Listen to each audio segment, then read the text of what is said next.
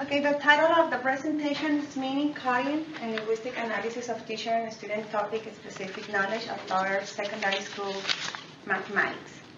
As I mentioned, my name, Maria Cruz. So these are the main topics that I'm going to cover in this presentation. I'm going to talk about the purpose of the study, conceptual frame, methodology, including research design, participants, data sources, data analysis, results of teachers and students, and also the discussion and conclusion. So the pioneering work on teacher knowledge was conducted by Schumann in 1986. He focused on teacher knowledge as a major predictor of student learning. Also, there are other scholars that focus on teacher knowledge like Hill, Ball, and Skilling, and they propose certain categories of teacher knowledge. Like, for example, they talk about pedagogical content knowledge, subject matter knowledge, like that. Other scholars focus on certain phases of teacher knowledge, but without considering connections, explicitly connections with students' learning. Also, there are studies that focus on the teacher knowledge and how it impacts on the teaching of these teachers. And also, there is another line of research that focuses on the different types of teacher knowledge and how it's related with student achievement. In this latter line of research is where there is a need to continue making research to know the level of topic-specific connection between teachers and student knowledge. So these are the two research questions that guided our study. One is, to what extent are teachers' topic-specific content knowledge related to student performance? How are teachers' mastery of cognitive types of content knowledge associated with students' topic specific knowledge? So there are several frameworks that are proposed by several scholars. For example, on teacher knowledge, for example, the TEDM-SM study, this was a comparative study that involved 17 countries, and they compared the teacher knowledge of pre-service teachers using these three types of knowledge: knowing, applying, and reasoning. Also, there is another study where, in which they developed an instrument called DTAMS. This instrument was designed to measure the teacher knowledge, measuring the memorization, conceptual understanding, and higher order thinking. And also, they measure the pedagogical content as a separate type. So in this study, we focus on the division of fraction. This is the topic-specific content knowledge that we focus. And as you know, this is a main topic on the secondary school. This study was conducted in Russia, so with teachers of 6th grade, students and teachers of 6th grade. And some scholars said that the teachers have limited topic-specific content knowledge, and they lack of conceptual understanding of the division of fraction. And the teachers usually use the traditional type of teaching the division of fraction is using the flip and multiply or the cross multiply procedure. And this procedure is not well implemented or used in order that students can understand the meaning of this procedure. So the division of fraction, these scholars, Fishman and Simon, have identified two main models for the division of fraction. One is qualitative, that it means measurement, and the other is partitive, that is part to whole. But also, there's another model that was included by Ma in 1999. This model is about a rectangular area, and it was considered as a category, and it's named product and factors. So then, Ma considered three main models, that is measurement, is partitive, and product and factors. So this is the research design for this study. So we apply a survey, the teacher content knowledge survey, to measure the teacher content knowledge of these teachers. There were 97 teachers that participated. And then we have these criteria to select the teachers for this part of the study. So the teachers should represent the upper and the lower quartiles of the teacher, of the total score on the survey, on the teacher content knowledge survey. Then also these teachers must have similar teaching experience, similar teaching assignments and also similar school series. So once that we selected 2 teachers, Elena and Marina, we conducted an interview with these teachers, and also we worked with the students of these 2 teachers, where Elena had 29 students and Marina had 26 students. With these students, we had a problem-solving activity. There were several questions that these students answered. As I mentioned, there were 2 teachers, Elena and Marina. And then here in this chart, we can see the scores on the teacher content knowledge survey.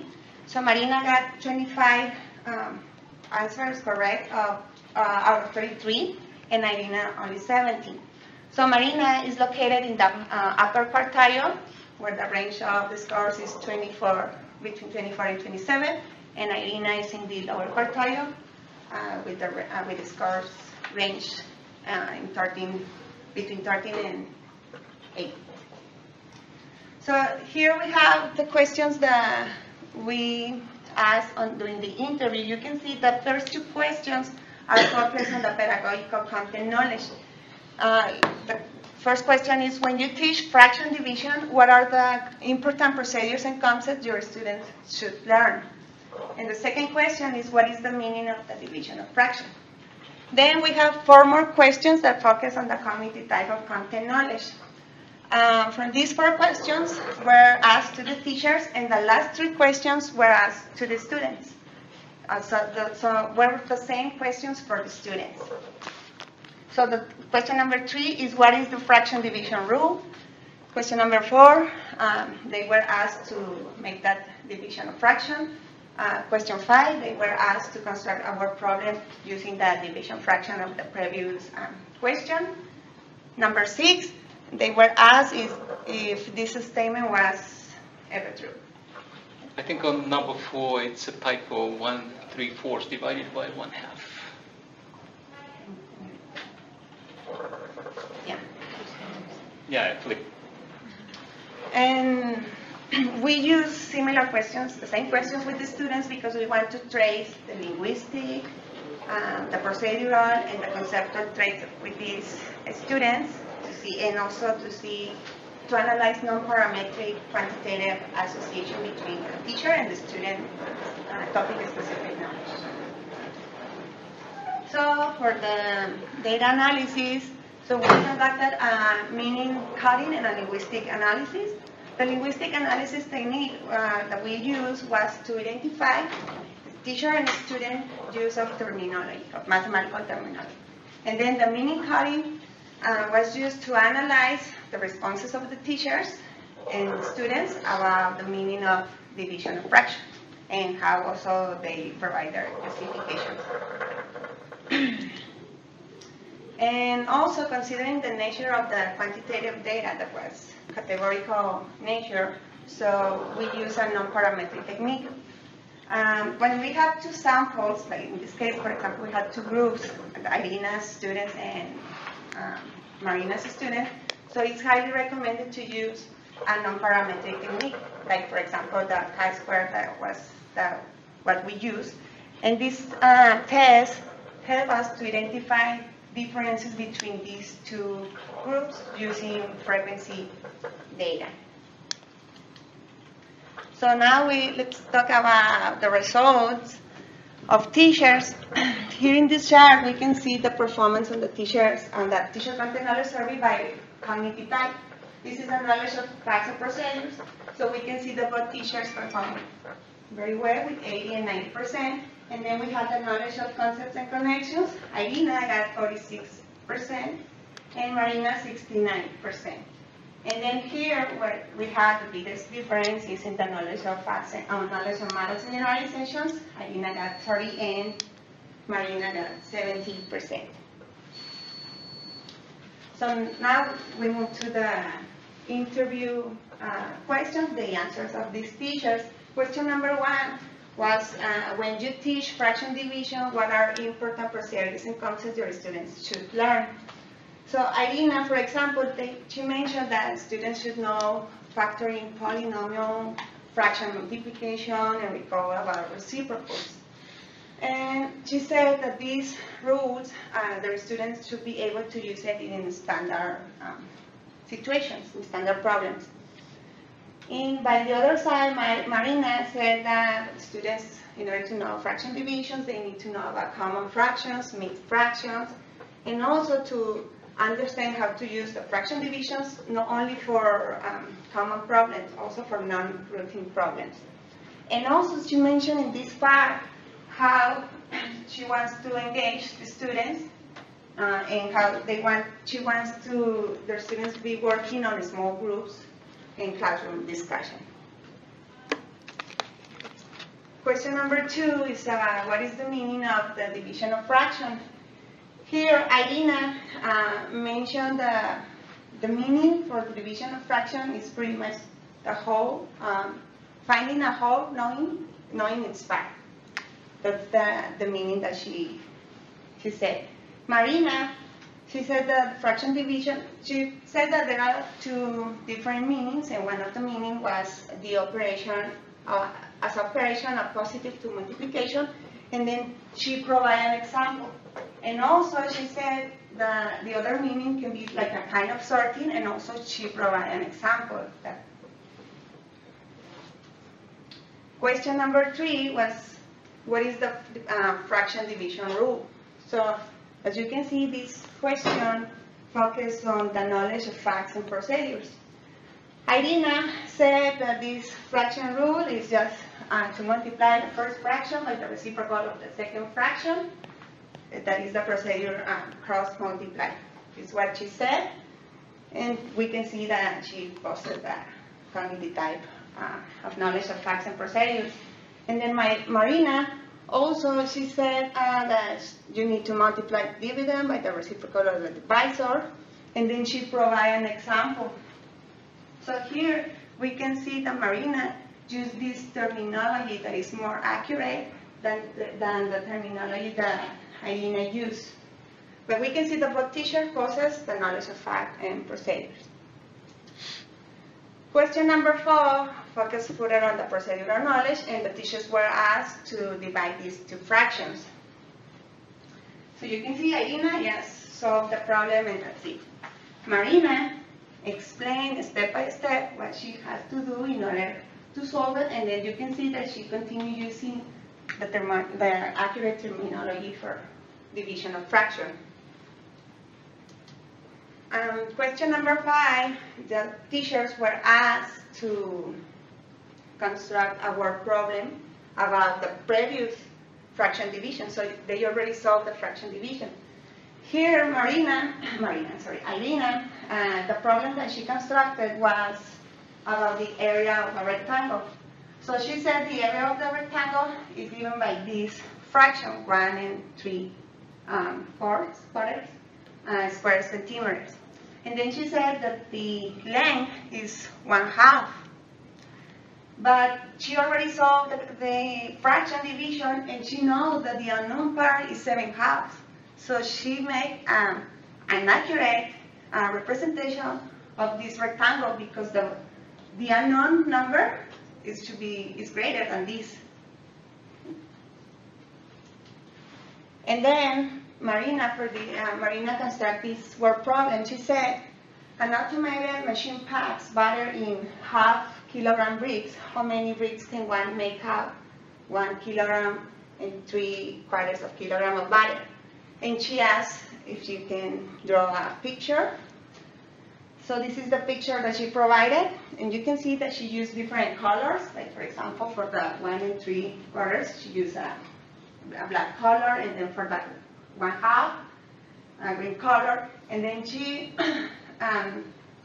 tried to fit this 1/2 in the 1 3/4 that we have there, and then she realized that the answer is 3.5. Question number 6. This question focuses on the knowledge of models and generalizations. So for this question, teachers were provided with this statement, and they were asked if it's ever true when A, B, C, and D are positive.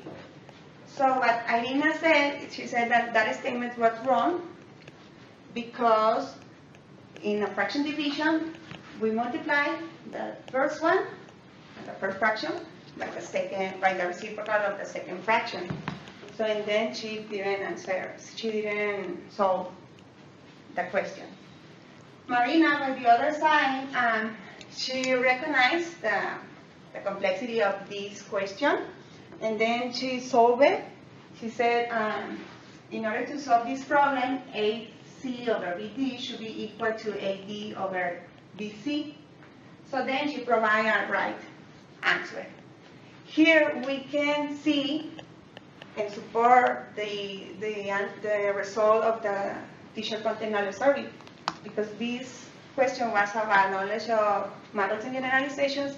In the survey, we can see the difference of the scores that they got. And here we can see that, yeah, Marina had this type of knowledge and Elena, no.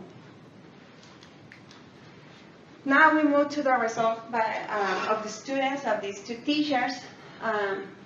Most of the students answered correctly the question. For them is question number 1, but in the table was question number 4. This question was about to do the division of fraction.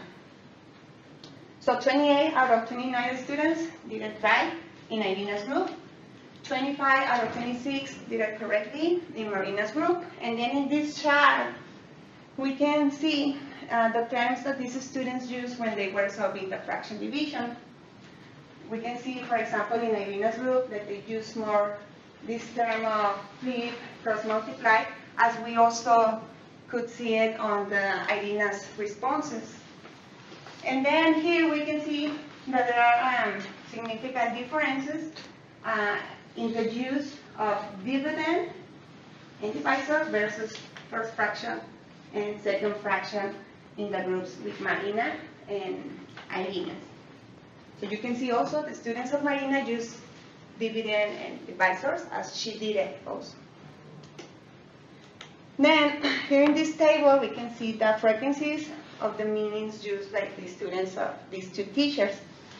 8 teachers in Marina's group use the measurement interpretation, and then 3 students in Marina's group use the finding a whole given fact, and only 1 student used this meaning in Elena's group, even though Marina's Elena said provide this meaning in the question that when we asked her.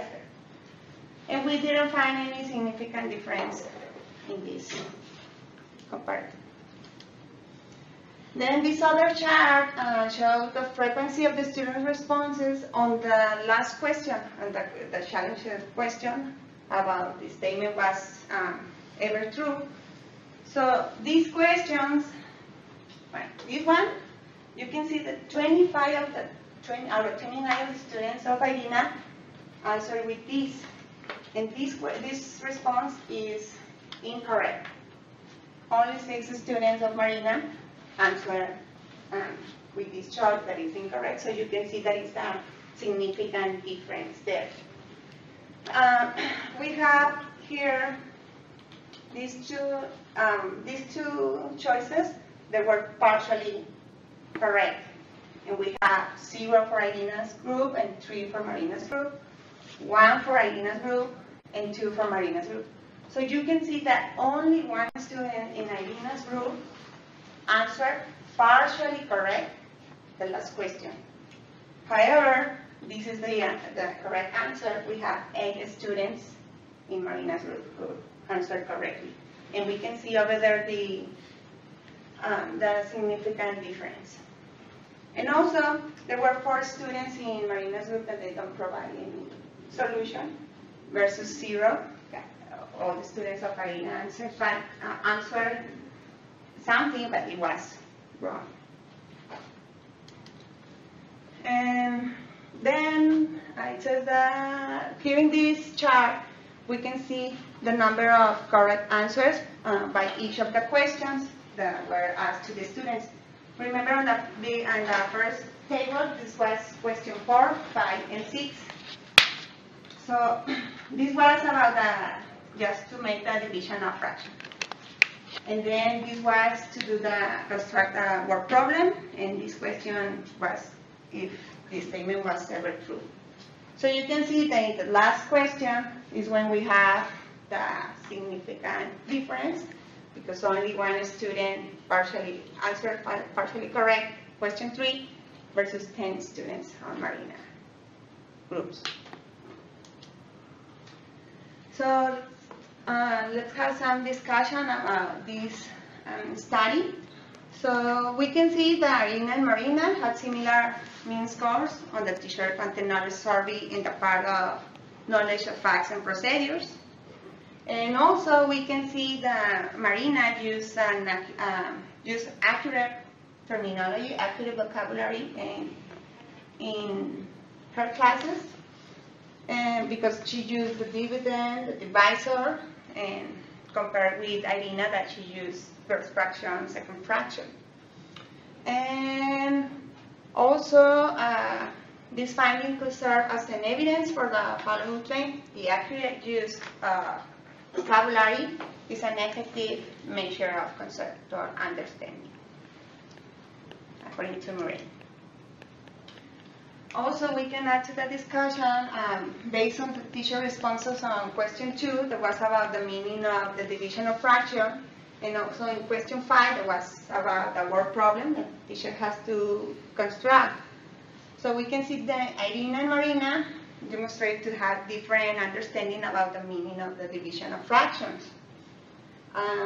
Because, for example, Elena talked about the part of the whole, and Marina provide their answer about measurement and also her problem. And also we can see on the problem in the pictures that these teachers draw, in Elena's picture, that there was a wrong representation about the rectangular area. So analyzing also the responses of the students, we identified the similar misconception in one of the students of Elena. So Elena did a wrong visual representation using the area of a rectangle. So one of her students did the same thing. So this student provided a problem about the area of a land.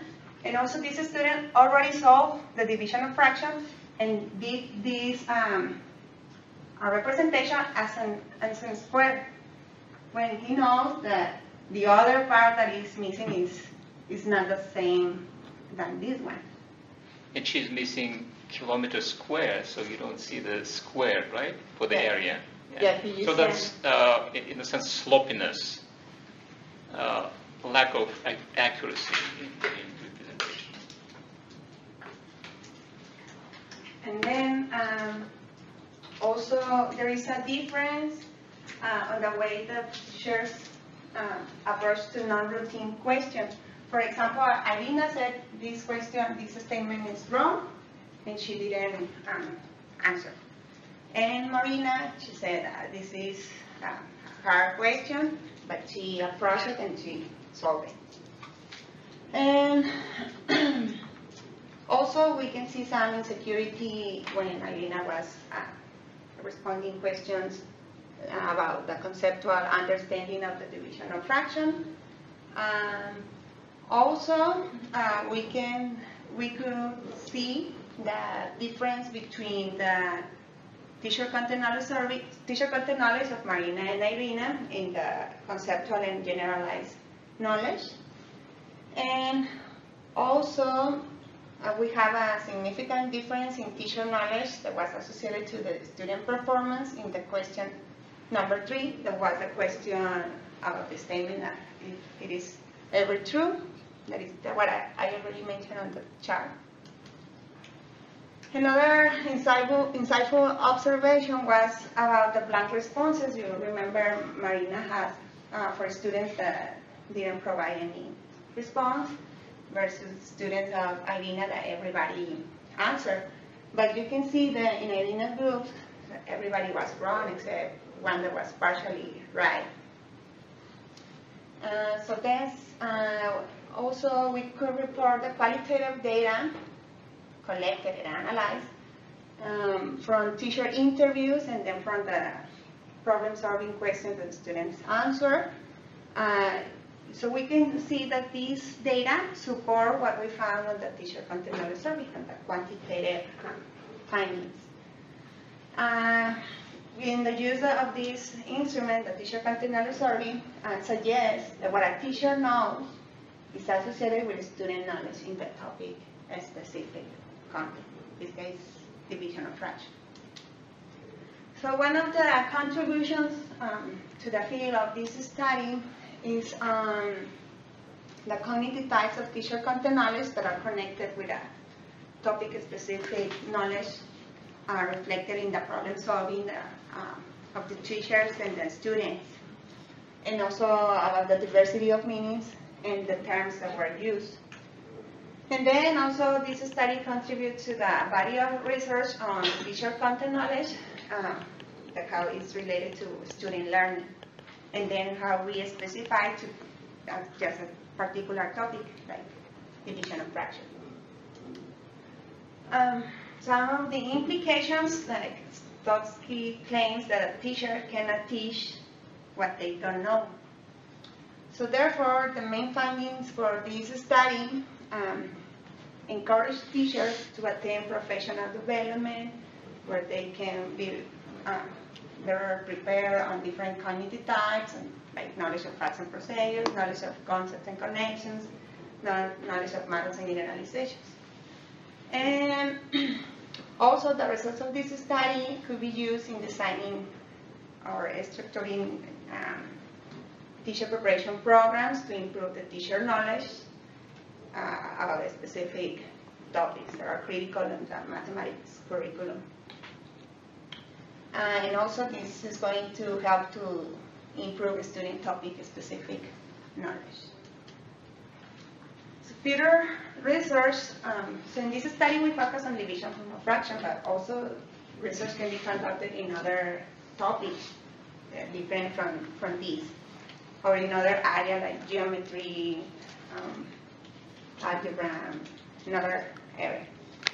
And also there is an unresolved question concerned about the association of teacher pedagogical content knowledge and student performance, because as you see, we focus on teacher content knowledge and student performance.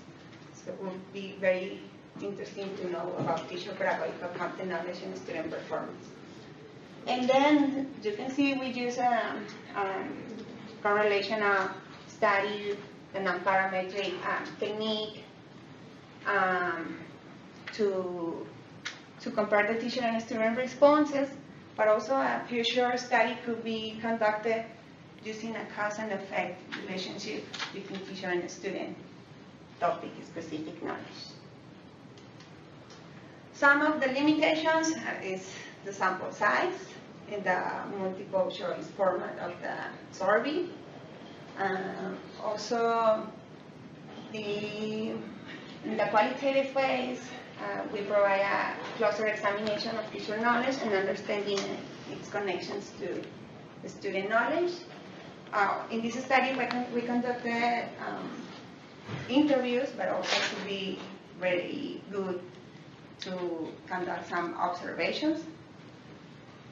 And based on these limitations, we are sensitive enough to not overgeneralize the findings. So conclusions, the main results of this study offer an opportunity to discuss of the importance of the cognitive types of the topic-specific teacher knowledge and its impact on student learning. Also, qualitative analysis of the data obtained through teacher interviews and student problem solving suggests the student knowledge may relate to their teacher's knowledge with regard to meaning expressed in language use. And teacher with a topic-specific content knowledge that is connected, conceptual, and generalized could provide a broader spectrum of topic-specific learning opportunities for his or her students. Dr. Tchoshanov.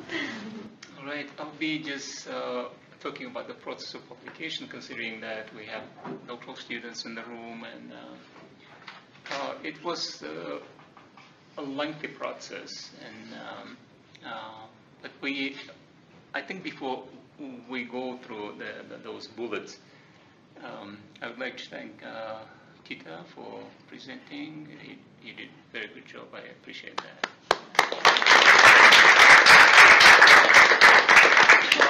A couple of technical things, and the announcement for this STEMers presentation was analyzing connections between teacher and student topic-specific knowledge of all secondary mathematics. But the title of the presentation was slightly different, right? So we put emphasis on the methods of analysis. When we went through the review process, one of the reviewers actually credited us for using a methodology, using the same problems to compare the teacher and student knowledge with the linguistic and meaning coding, right? So that was the reason why the topic of the presentation was different from the one you see in the announcement. Another, I think, point that were not included in the presentation, that both teachers, Irina and Marina, had teaching history with the groups of students. So they started teaching the same cohorts of students at the grade 5, and they were continuing in the grade 6 where the study was conducted. So there is a history, the relationship between the same group. There was a little technical episode that I have to report. When we submitted the two drawings, the two teacher drawings, Irina's drawing was so black, I think she took a picture with her phone, and we couldn't fix it. So the drawing, if those of you who know my handwriting, was a redraw Marina's picture. But the idea was just she, Tita mentioned that it was fascinating for us to see the same misconception in the teacher work and in the student work. That was fascinating finding. I just said that itself makes this study so interesting. We don't want to kind of overgeneralize because again with the limitations. But what is important? A lot of studies on teacher knowledge, the instruments are multiple choice. And when you just apply multiple choice, you could not get a full picture saying, for what is the rationale for a teacher picking a particular response, right?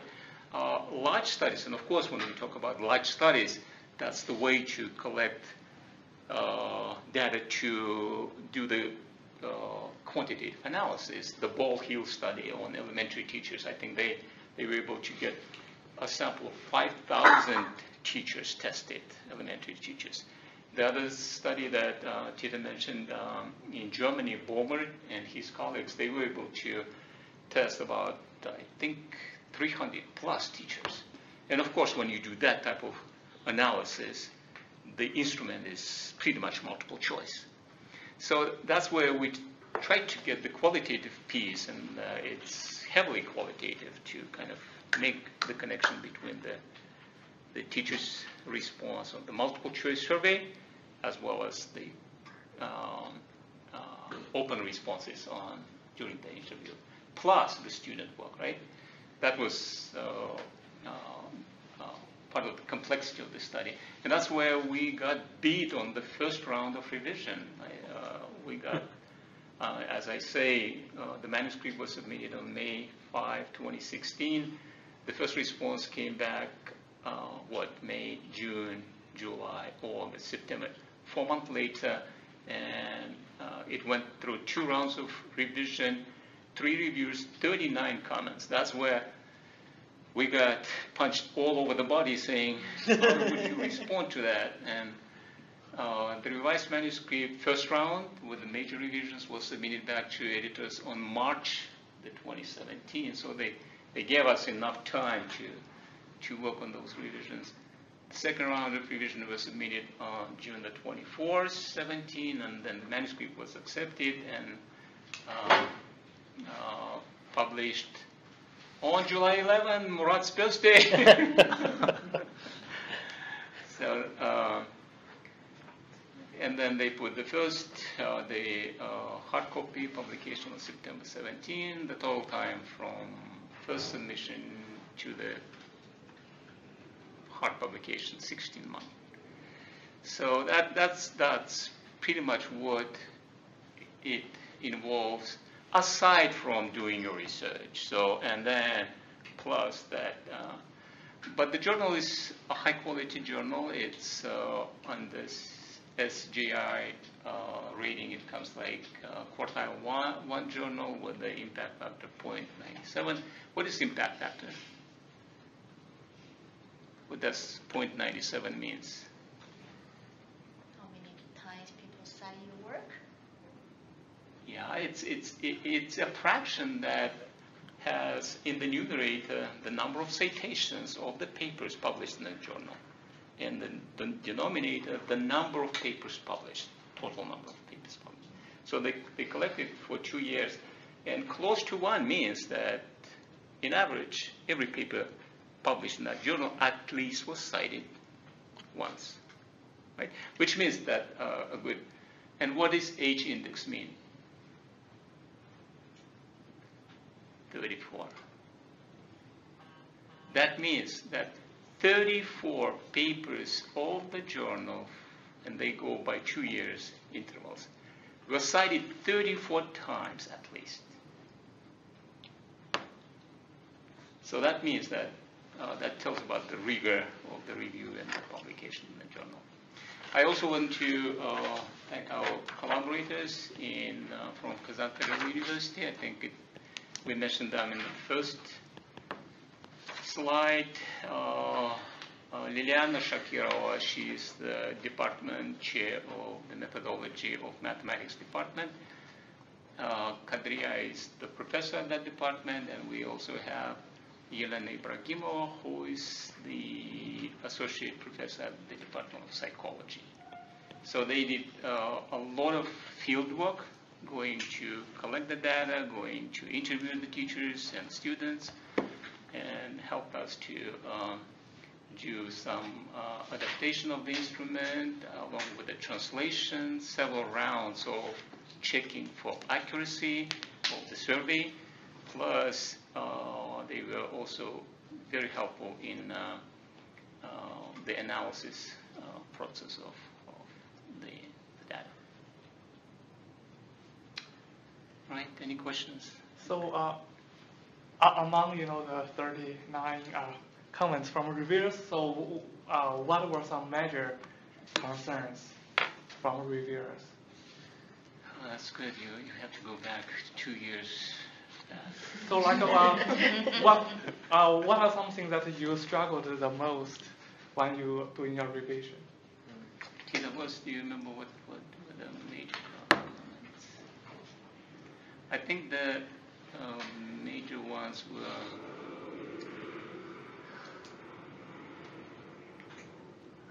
the categories of the models. Yeah, the frame. I think the frame was a major. For some reason, when there is something established in the field, right, and that's pretty much the group of Deborah Ball, Heather Hill. They come with the instrument for measuring the teacher mathematical knowledge for teaching. Somehow, and that's what you might expect. Thank you, Tony, for that. People do not let you in if you don't follow the mainstream. They would hit us saying, "What is that teacher content knowledge survey? Why it's you proposing something that the field already has the instrument?" So it took a lot of time for us to convince that the instrument developed by the group of Ball and Hill are not looking at the cognitive types. So the main idea of this study was to look at the cognitive type, to unpack them at the teacher and the student level. And I think we were able to convince, because there are camps, right? So that as soon as you are not in that camp, you will be beat, you will be punched. when you're referencing Ball, you're talking about the specialized content knowledge framework that she has? MKT, which is the major frame that they use mathematical knowledge for teaching. And it's well known in the field of math education research, well known. So they just keep it under control. The two instruments that we mentioned done in, I think,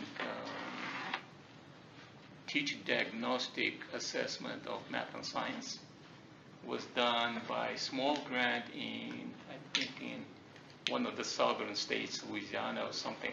And it still was published in the practitioner journal. Good instrument, similar to what we have, but again, I haven't seen that instrument used in larger studies. I was going to say, one of the things it says to me too is, and maybe it's a good thing for everyone here to recognize, is you submit an article, it goes through all these revisions, you get all these comments, and that's actually a really positive thing. You know, a lot of times people sit on stuff because they think, oh, it's going to get beaten up, right? But by putting it out there and getting the comments, in some ways they want your work, and you had to, in a sense, convince them and go through that process. So that's just something I think to think about as you're submitting stuff, is it's better to push it out and get that feedback. In some ways, it helps to shape your article for their journal and helps it to get published. So, I mean, that can look like a daunting thing at first glance, but on another side, it's like, it's how you got in the door. It's the door was open, you know, which is the big deal. So. Yeah, it's a good, I think to get rejected with the comments, it's already a positive step. Right, yeah, because it leads you on to the next revision and maybe to the next place. Even get rejected with the comments. Sometimes they just reject without comments. Yeah. Get rejected with comments, that's a good step. Yeah. Great job, both of you.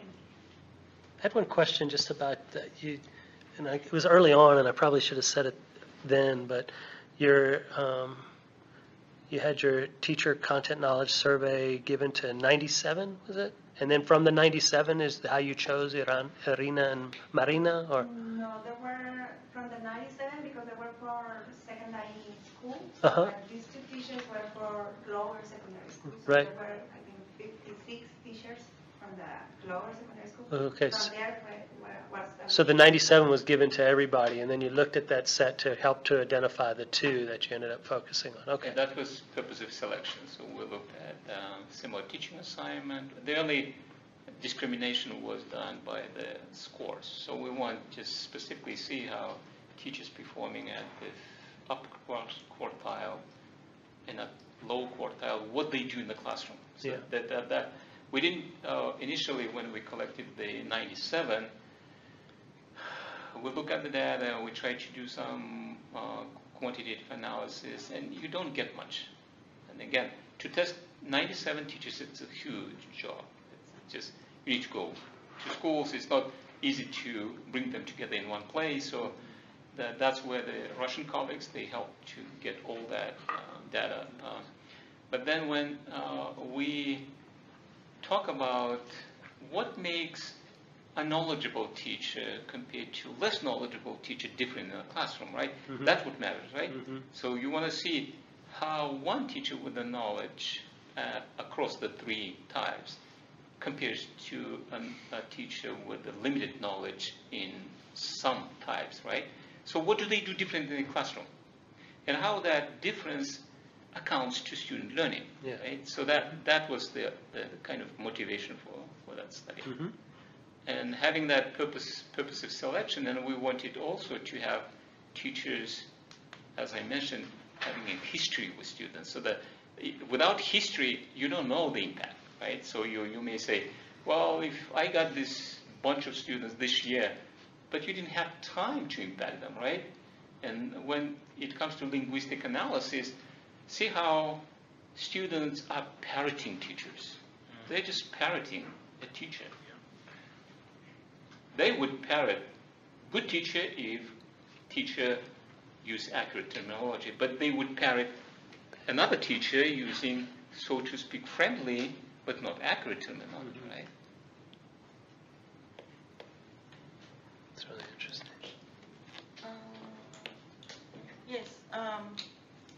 So you have a first round, that's the one that has the 39 comments? Yes. And then for the second revision, you still don't know if it's gonna get published, right? You're still doing the work. That's good, because Angelica is on that project. Yeah, we just, we have to submit the revision by, we went to the first round, and by September 17, we submitting the revision. You still don't know. You still don't know. So they might come back and say no. So it depends on how you, I guess, convince them.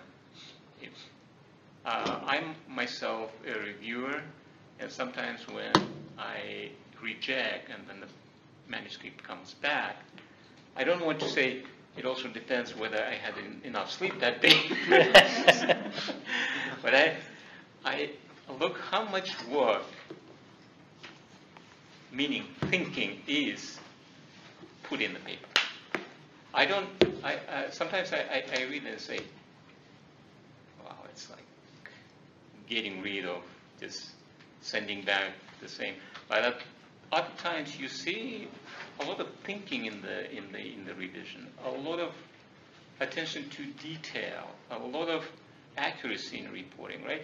And then you read, you say, oh, that makes a good sense. You make me feel good about supporting it, approving it. So it again, that's it. The reviewers have a good night's sleep, and you're lucky.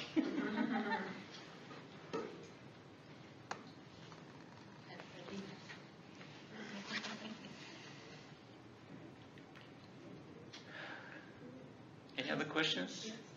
But just a quick comment. So in the beginning, I thought this study was conducted in the United States. Then you said the data was from Russia. So I just get a shock that because I always thought Russia, they have the best math education in the world. So but the data shows some teachers there, they still have some knowledge gaps in teaching math. So it's a shock to me from the finding. And if you replicated this study here, do you expect different results? Yeah, we have comparative study with the U.S. and Russian teachers in the pipe, and I don't want to. If that study would get published, then we will probably have another presentation. But going back to Coming soon. Song's observation, the distribution of teachers is pretty much in every place. It's the same. You would see strong teachers. You would see not strong teachers, not knowledgeable teachers. The other factor that you have to consider after the breakup of the Soviet Union, the entire period of the economic as well as political turmoil in the 90s affected the education and the teacher prep as well. You see decline, and you see decline both on part of the students and teachers, particularly teachers who were prepared maybe in mid-90s and later, so you do see the difference. We did not go into analysis of how many teachers were prepared before the breakout or after the breakout. We just looked at the similarity in teaching experiences, right, teaching assignment. But parents usually, when they have a choice to select a teacher, they select a teacher who were prepared during the times of the Soviet Union. So that there is a tendency to rely on those old teachers because the new teachers are not well prepared, unfortunately. I also curious about the educational system because you mentioned about history, teaching history. So do we have elementary school up to 6th grade, or we Because here, you here, mean you know, the structure?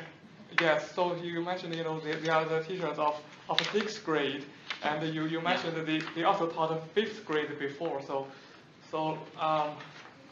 Do they move with their students every year? You said they have a history. That's, I think, Tita mentioned also, in Russia they have a system of teacher prep slightly different than in the United States.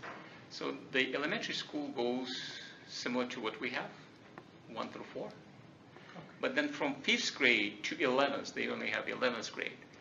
That's the secondary teacher preparation. They don't break it into middle and high school. So they just name it low secondary and upper secondary, right? The teachers who are prepared to teach from the 5th grade to 11, those are teachers who teach mathematics, and the teaching assignment could be done teaching the 5th grade and 11th grade. I'm just exaggerating, right? So we were, when we say the same teaching assignment, both in case of Irina and Marina, we were looking at the teachers who teach the low secondary grades. Because you might have a teacher with the assignment spread dramatically, like teaching the 5th grade and teaching 11th grade calculus. So that's the case.